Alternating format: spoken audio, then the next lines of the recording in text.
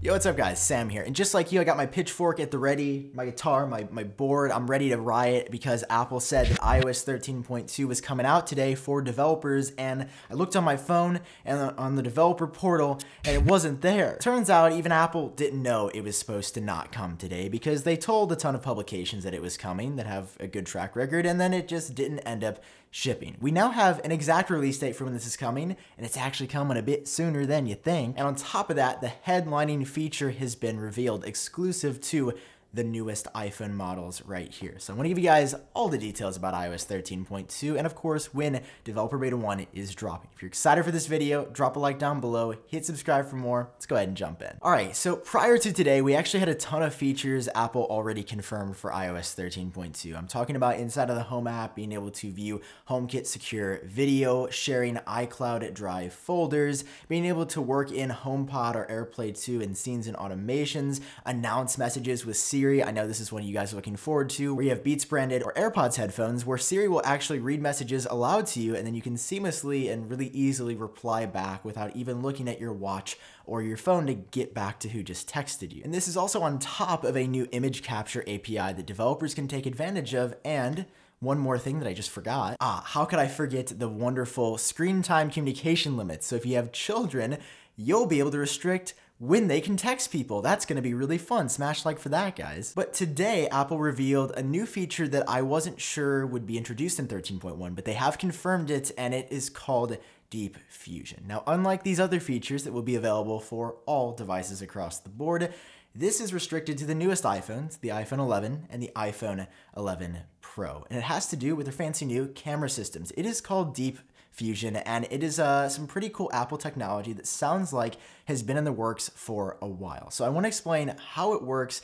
Also, the two sample images that Apple shared don't really give it any justice or show us how it works, because number one, both the people are in sweaters, which is weird. Like, that just seems like a strange coincidence, doesn't it? I think we can coin this one Sweatergate. So I'm gonna be pulling this info from an article by The Verge. They talked to Apple and got a really good look, like a very exceptionally detailed look at how Deep Fusion works. Again, only on the newest iPhones because they require a lot of processing power. So much processing power, in fact, that when you actually take an image that the camera automatically detects could be viable for Deep Fusion, if you go into the camera app, your camera roll right away, like less than a second after taking the photo, you're gonna see a proxy image letting you know that like the real one's not there yet. So you might actually see details update while you're looking at this photo because the process is pretty complex. Now, I'm not a super technical person, but I've read through it and I wanna try my best to describe it. So if I get something wrong, I'm sorry, this is a very, very confusing thing to explain. So essentially, what Deep Fusion is a medium light camera mode that is enabled by default. Before you've even hit the shutter button, it takes 4 photos at a super short exposure and 4 photos at a regular exposure. Then when you actually press the shutter button, it takes a long exposure of exactly what you're shooting. It then combines some of those regular frames with the long exposure to create what Apple's calling a synthetic long, like a long shot. So it's the regular shots combined with the long exposure. Now keep in mind you already captured those short exposure images. So Apple then lays those images, one of those short exposure images on top of the synthetic long. So technically, they're now combining 2 photos together, the synthetic long and the super short exposure. Bam, those are together. So then Apple takes all these images inside of your new image and runs them through detail processing, like pixel by pixel, and extracts the greatest amount of detail out of all these photos to give you one great end result. And that's what makes it a bit different than Smart HDR. I don't know if this explanation did it justice, but that's the best I can describe. Just when you think of Deep Fusion, think of lots and lots of detail. Now let's look at some sample images. All right, so Apple shared 2 images, again, of weird sweater people, and it's pretty impressive. They look very high resolution, and you can tell that the background is relatively similar to the subjects that Apple is shooting. This is not taking place when there's a big bright sky behind somebody or when they're standing in front of a large object. Like, this seems really focused, probably on shooting people or objects in, I would say, relatively calm lighting environment. So here's your first ever look at Deep Fusion.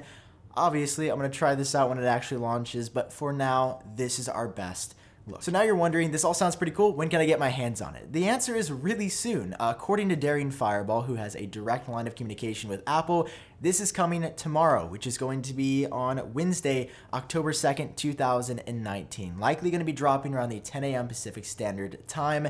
We don't know what the issue was today, but we do have confirmation now from Apple that this is coming tomorrow, or if you're watching this because I'm posting it a bit later at night, just today on Wednesday, October 2nd, 2019. And it turns out it could also be later this week as well. I think the post was updated after I recorded that last bit, so early as tomorrow, probably as late as Friday this week, but we should be on track to see iOS 13.2 before the start of next week. So I'll see you guys then with a look at Deep Fusion and all the other features that are coming in iOS 13.2. On top of this though, I think that this could be the emoji update as well, but I'm not sure. Apple could be waiting until iOS 13.3, but we do know that Apple has said that new emojis are coming before the end of 2019, and generally the 0.2 update has been when that happens. So I'll keep you guys updated on that as well. If you enjoyed this video, if you learned something new, if you found it useful, drop a like, does seriously help me out, and hit subscribe so you guys stay up to date on the latest Apple news. I'll catch up with you tomorrow when iOS 13.2 launches. In the meantime,